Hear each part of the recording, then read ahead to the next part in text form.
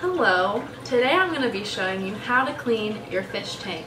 So I have a betta fish and this is just a 10-gallon tank, and to clean your tank you're going to need a net, some water conditioner, you'll need a big old bucket, and a siphon.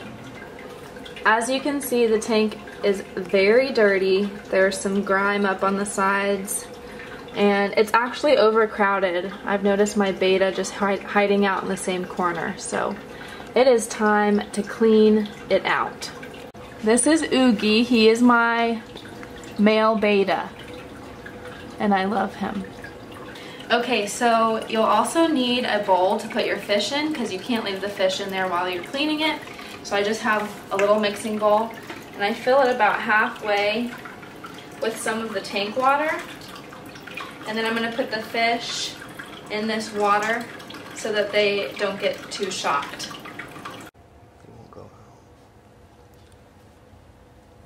Also, I took everything out of their tank. I'm going to rinse it off and clean it, and I'm not going to put everything back in there because my betta doesn't like all of it. Okay, so this is probably the hardest part of the whole thing. You'll have to get a siphon. This siphon is a little big for a 10-gallon tank. But just get your siphon, make sure it's going into the bucket, and to start the whole process you have to stick it in the water and you have to start going back and forth. Okay, so I got my siphon working, and to clean you can just kind of go in and out of the rocks. You need to be conscious of your time because the water will run out.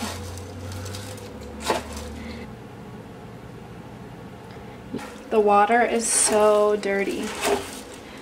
So you want to make sure that as you siphon that you're going in and out and stirring up the gravel, because if you don't, a lot of the sediment will just stay at the bottom and you need to stir it up to make sure it goes up the siphon. And you also want to make sure that when you're siphoning that you don't pull it above water level or else it will stop working. Alright, so I noticed my bucket was almost overflowing, so I pulled the siphon out, and as you can see it got a ton of dirty water. So now I'm just going to take the rest of the siphon out and then very carefully get your bucket and bring it to your nearest drain. So as I'm cleaning the tank, because it's usually an hour to 2 hour long process, I start taking out some of the old tank water that I have the fish in. Just take a little cup. And then I'm going to put in some clean water with some water conditioner so they start to get used to the clean water that will be in their tank. And so mine only takes like 1 drop per half gallon. And then I just pour a little bit in their bowl. That way they'll start breathing in some clean water.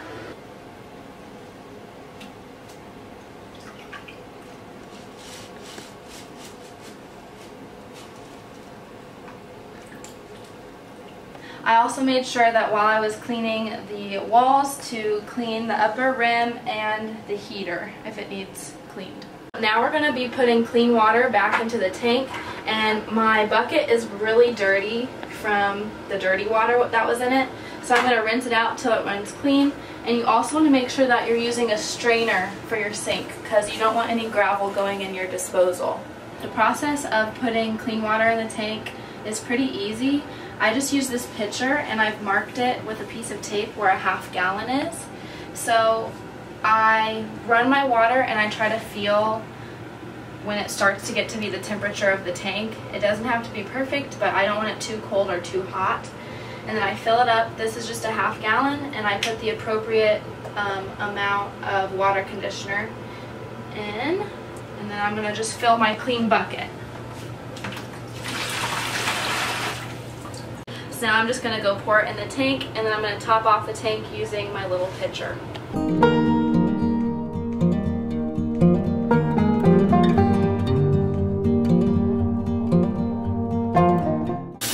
So now you just want to clean everything that's going back into the tank. So make sure you clean the filter, clean the lid, and then any other things that might go in your tank.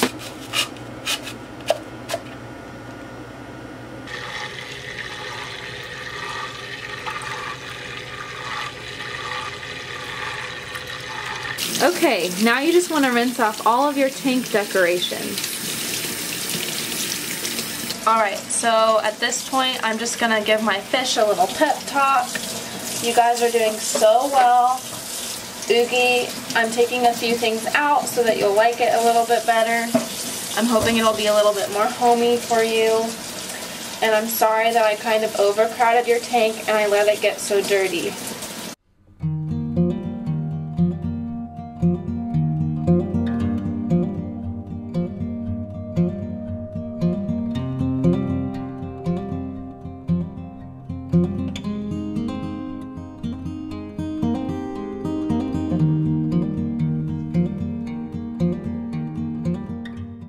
Alright, now is the best part of the whole experience, showing your fish their new home.